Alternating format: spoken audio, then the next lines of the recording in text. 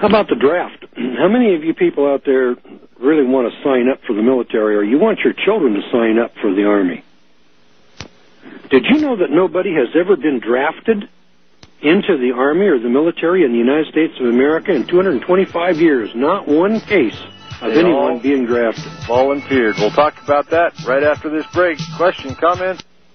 No one's ever been drafted. Never.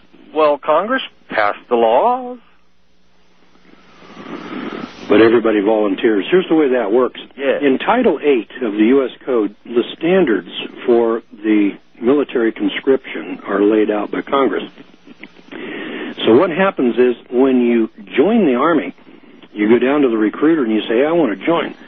He gets out a contract and he passes it over. He says, sign right there, son. And so you sign right there. And then he puts you through a little ceremony over here and he says, here, take a step forward, raise your right hand, and repeat after me. And that's what makes you a soldier. When you take a step forward, raise your right hand, and swear an oath of allegiance to the United States, that makes you a soldier. All right. What would happen if you didn't take that oath? What would happen if you got a letter and the letter said, greetings, you've been inducted into the United States Army? And that letter is a subpoena. And the subpoena requires that you appear at the Army Induction Center.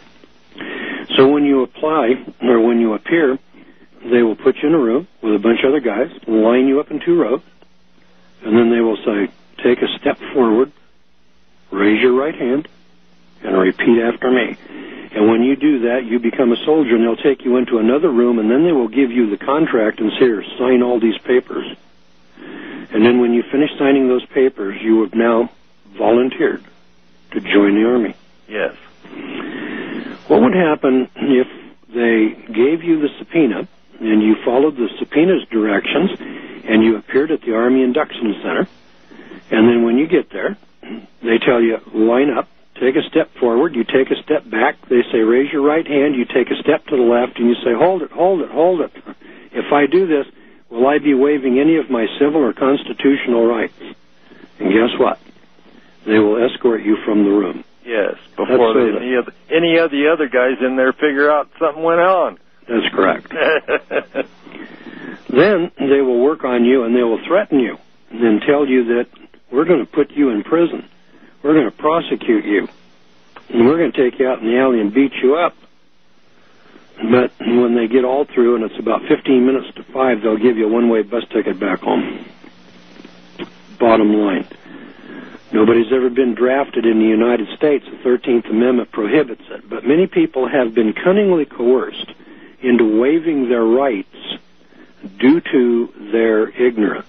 Well, 13th Amendment says no involuntary servitude, doesn't say a word about voluntary servitude. That's it. Everybody serves, and they go into servitude, but they go into servitude voluntarily.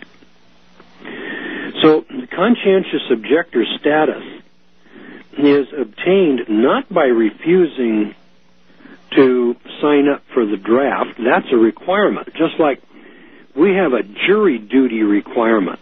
And when you receive your notice for jury duty, you must appear. You don't have to serve on the jury. When you receive your draft notice, that's the equivalent of a subpoena. You have to appear, but you don't have to serve.